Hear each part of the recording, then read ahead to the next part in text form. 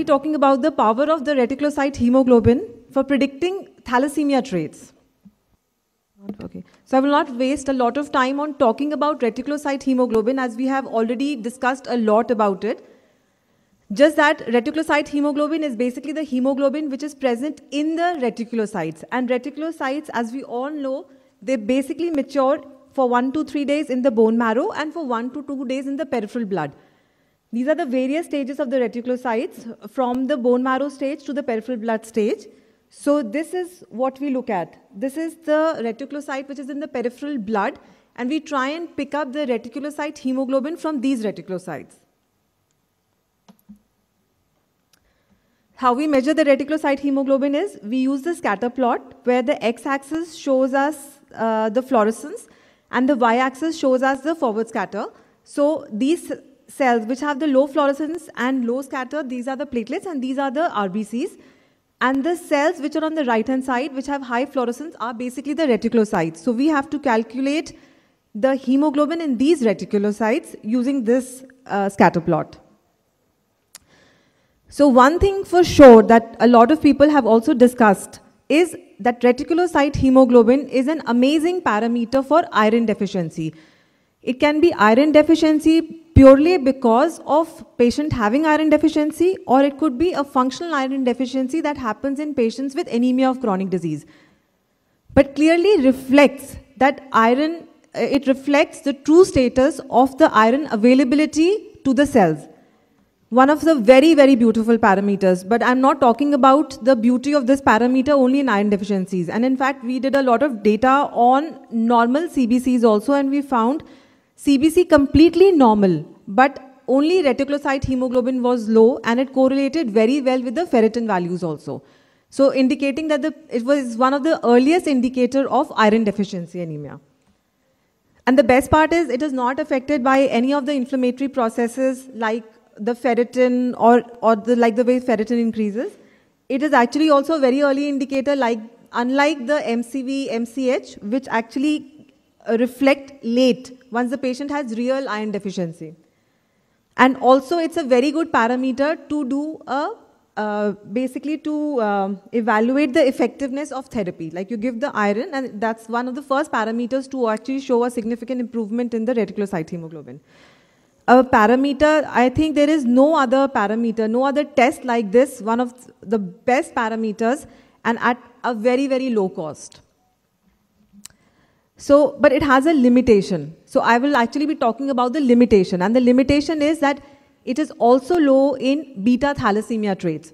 So we did a study, and in our study, basically the first part of the study was that we wanted to calculate the normal reticulocyte hemoglobin. So we took 300 samples, we ran it on the CBC analyzer for the reticulocyte and the CBC on Mindray 6060-800 BC. We did a serum iron, UIBC, TIBC, ferritin on COBAS 6000. We also did a vitamin B12 and folate levels, and then we also did a HPLC on all these cases. The first part of the study, which included the normal ones, was when all this entire data was completely normal, we calculated the reticulocyte hemoglobin in them, and we found that our values were 28.2 to 33.1 picograms. So this was the normal retic hemoglobin that we found in patients after doing all the tests. The second part of our study was, of course, that we wanted to find out what is the reticulocyte hemoglobin in thalassemic traits. So we took a large number of samples, and ultimately we came down to about 200 samples. We ran a CBC and the reticulocyte hemoglobin on Cal 6500. We again did a serum iron, TIBC, and transferrin, and saturation and ferritin, and we did a HPLC. Now, based on this data, we actually selected only those patients where the MCV was less than 80.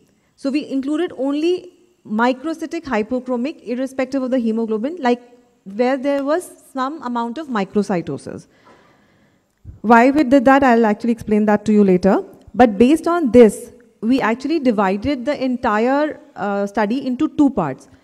One part was when the HPLC was completely normal, there was no thalassemia trait, and the other part was when there was thalassemia trait. When there was thalassemia trait, again, we divided that population into two categories. The first category was when there was a thalassemic trait, but the serum iron studies were normal, which indicated it was a thalassemia trait with no iron deficiency. The second category was thalassemia trait with iron deficiency, based on the iron studies.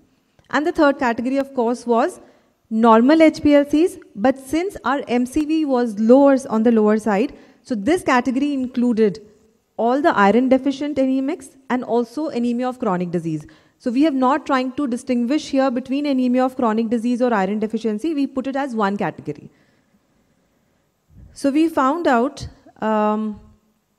that on an average, in our first category, where there was thalassemia trait with no iron deficiency, our average hemoglobin, average reticulocyte hemoglobin is about 21.4. In the second category, where there was beta thalassemia trait with iron deficiency, averagely the reticulocyte hemoglobin was about 20.4. And in the third category, where there was iron deficiency anemia or anemia of chronic disease also, averagely the reticulocyte hemoglobin was 21.5.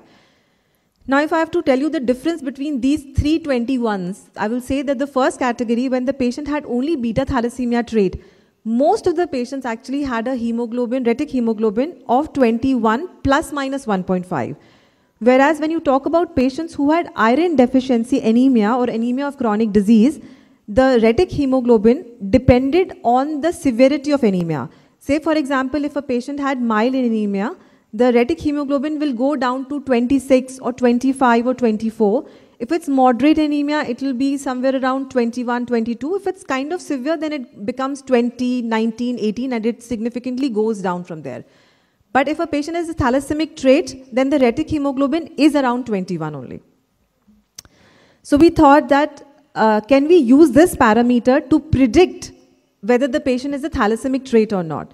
So to do this, we actually compared the Menzer index in these three categories to our data. So we took a Menzer index is basically MCV divided by the RBC.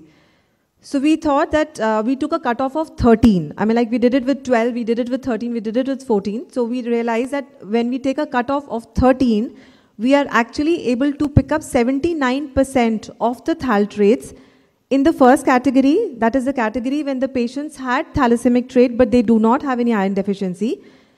The second category in which there was iron deficiency, the Menzer index sensitivity reduced to about 31%, and we could not pick up more than that.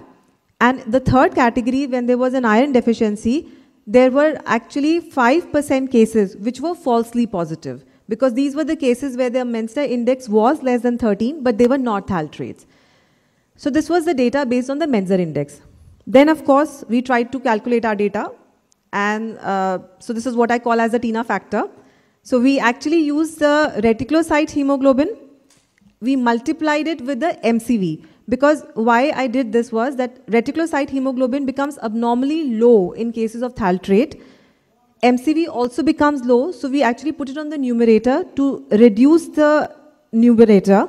And because the RBC value is always on the higher side in thal traits, we accentuated the denominator by making it RBC square.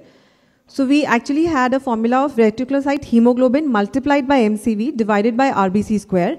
We took a cutoff about 75. So we realized that in our first category, where there was beta thalassemia trait with no iron deficiency, and using a cutoff 75, we could actually pick up 97% of thal traits. When it was with iron deficiency, we picked up about 63% of thal traits. And in the third category, the false positivity. That means that patients who had iron deficiency and had a factor of less than 75, we actually picked up 11% cases which were falsely positive. So if we compare the data, we realize that in the three categories, the sensitivity has significantly increased if we use the Katina factor. That is from basically 79%, we increase the sensitivity to 97%. In the second category, that is the thalassemia trait with iron deficiency, the sensitivity of picking up thalassemia traits increased from 31 to 63%, almost double.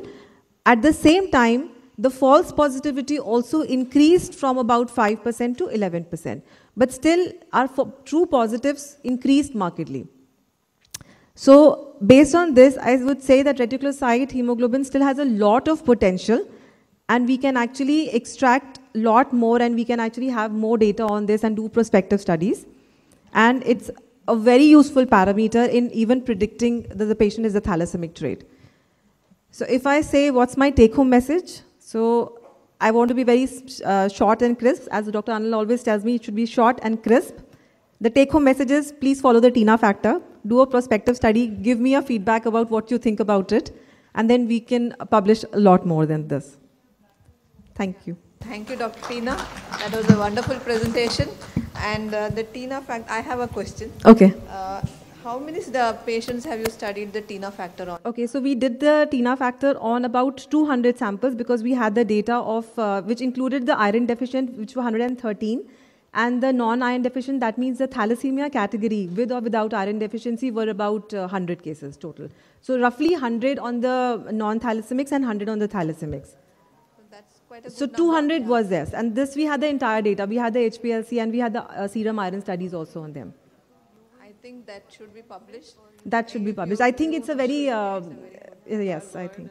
But we want to do a prospective study using this cutoff. With more number of cases, I think the authenticity also. Yes, exactly. Congratulations on that. Thank you. Yes. Did you try modifying the Menzer to TINA? I'm trying to by RBC square. By making it RBC square, yes. Actually, I applied a lot of formulas. In fact, the first formula that I started trying was the retic hemoglobin versus the hemoglobin, because the retic hemoglobin goes significantly down compared to the hemoglobin. But we didn't, like, statistical analysis did not give us a lot of results. So we applied a lot of formulas, but then we finally reached the formula of our retic hemoglobin with MCV and RBC square. So we're trying to improve Menzer. So I can say, I can give some credit to Menzer for this for sure. So I can call it like Katina Menzer Factor. Excellent presentation, Tina. Thank you. It's a good marriage between ret hemoglobin and Menzer index. Yeah. But I have a question. Did you try with some other factors like Srivastav index or Segal index? No. Okay, because all the studies between Menzer to your yeah, I know. But see, Segal index, and actually there was a time actually when I was with Kunal at that time, and we tried to create a Dadu index and a Segal index that time. So we actually had a lot of thalassemia data, and then we tried to, obviously, it's all modification of the Menzer index when we are trying to use either the RBC or we are using the MCV and, the RDW. So we are just trying to modify all those factors to create an index. But I have not compared because, I think that Menzer index is still a very sacrosanct index and has not been replaced by any other index. And this is a new parameter completely away from the indices which have been there till now. So I'm trying to just sort of, again, like the way you said, it's like a good marriage between Menzer and retic hemoglobins. We should try and explore that a little more now. You try with the Srivastav index, it is more sensitive than Menzer. You think so? Can you give me a little bit details about that? Because I have not compared the Srivastav index at all. I'll share it with you. Okay, we'll do that. Thank you for the inputs. Then I think I should compare the data with Srivastav index also. Any more questions? Sorry? Modification to TINA's index. Okay. There are no more questions? No more questions? Okay. Yeah, thank you, But Dr. please Tina. do a prospective study and give me the feedback. I'll be happy. Yeah, please Thank follow you.